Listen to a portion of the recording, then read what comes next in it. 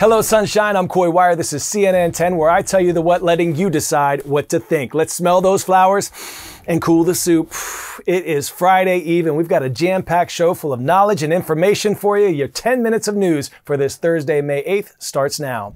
We begin today with a developing conflict that could be edging India and Pakistan close to the brink of an all-out war.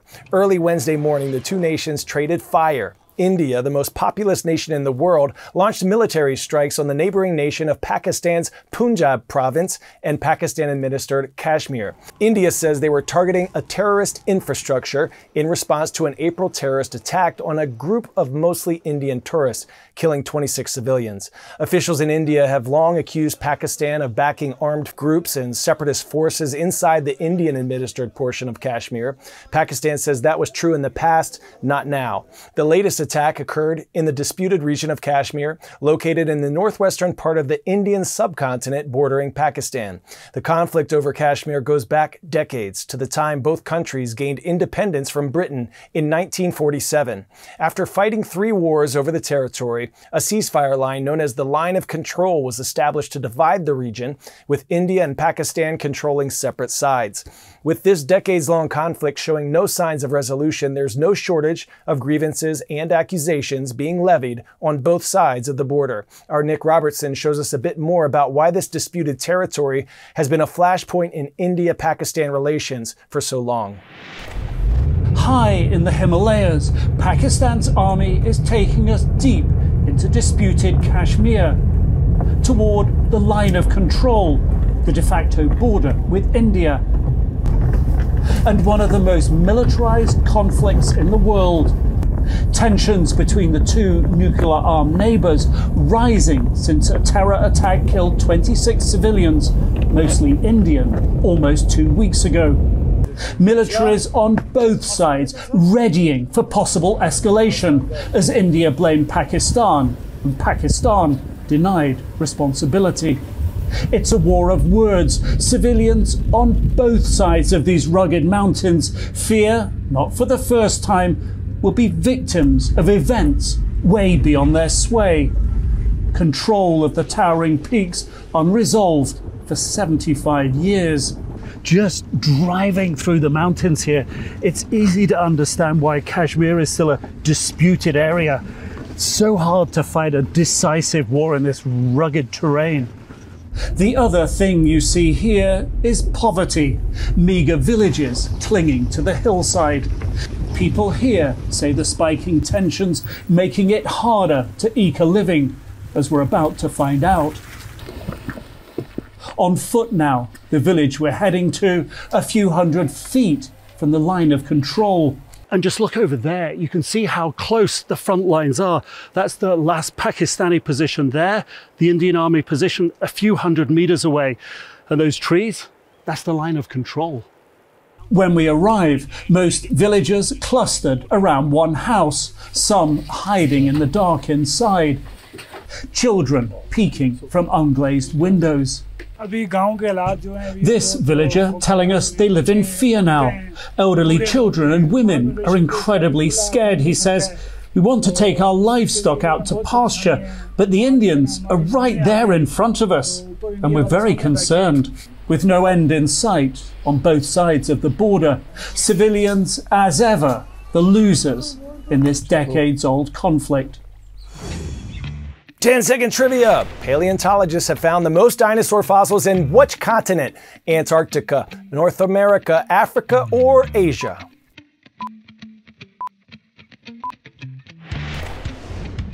If you said North America, you are correct. While dinosaur fossils have been found on every continent, including Antarctica, most dinosaur fossils have been found in deserts and the dry, rugged terrain of the Badlands in North America.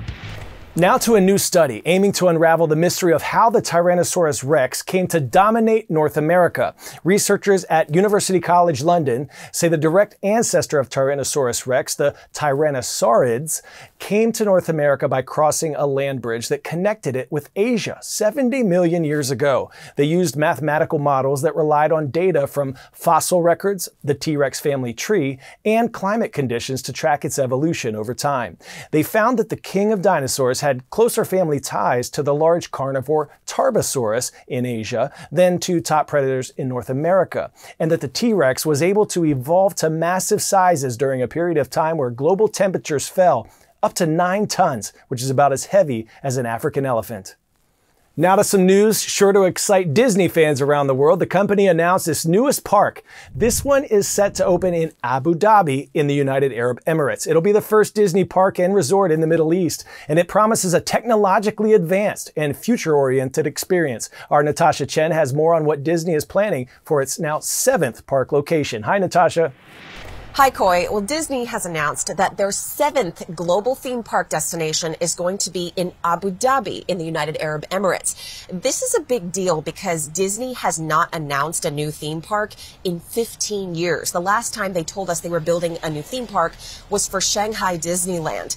So this is the first in a generation, and what they plan to do is make this the most technologically advanced park they've ever built.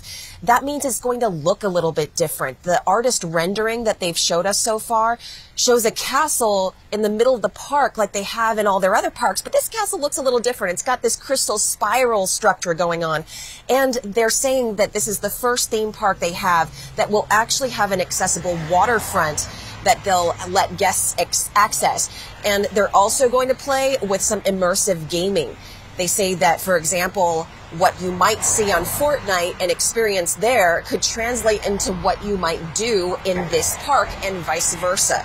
So there's a lot of technological challenge here, as well as some challenge with how they're going to build a park with all these rides and attractions in a sort of desert area where there could be really extreme temperatures in the summer. There are some other theme parks and water parks there already, some of which are really largely indoors, fully air conditioned, so people can enjoy themselves. Now, why did Disney choose Abu Dhabi? They already have theme parks in the United States, in California and Florida, in Paris, in Shanghai, Hong Kong, and Tokyo. And now they are talking about the Middle East because they really want to get at an audience in India, a lot of people in India who could take a shorter flight to Abu Dhabi than they could to, for example, the Shanghai or Hong Kong Disney parks. So there's a lot to look forward to here, but, you know, it takes a long time to build a theme park, 5 to 10 years, in fact. So this may not open until the early 2030s. Coy.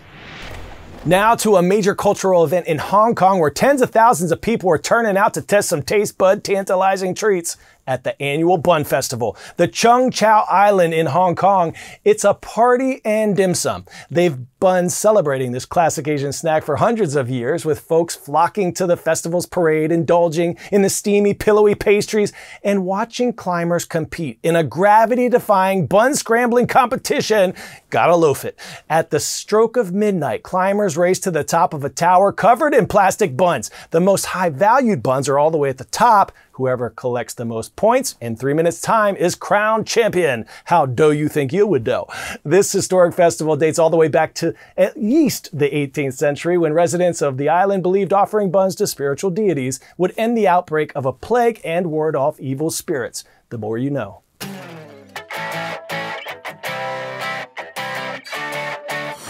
Today's story getting a 10 out of 10. A mom and her daughters making graduation a family affair. 4 women from the Lee family are proving education is better when you do it together. They'll all be walking the graduation stage on the same day this week at the same school, Georgia State University. Twin daughters, Kamaya and Kalea, are getting their bachelor's degrees in biology. Older sister, Rakaya, graduates with her master's in public administration, while their inspiration, their mom, Keela, is getting her second master's degree.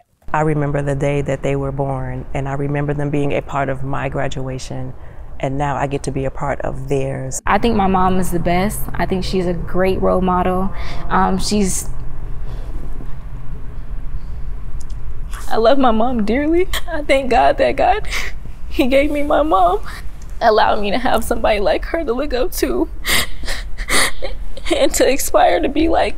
Congratulations to the Lee family, inspiring examples of the value of education at any age. All right, as you can tell, we have a shout out today going to Plaza, North Dakota. Shout out to all our Wildcats at North Shore Plaza High School. Rise up. Thank you for the swag. Make the most out of this Friday Eve. Go make someone smile today. Smiles are contagious, you know. I see you right back here tomorrow on the best day of the week, Friday. I'm Coy Wire, and we are CNN 10.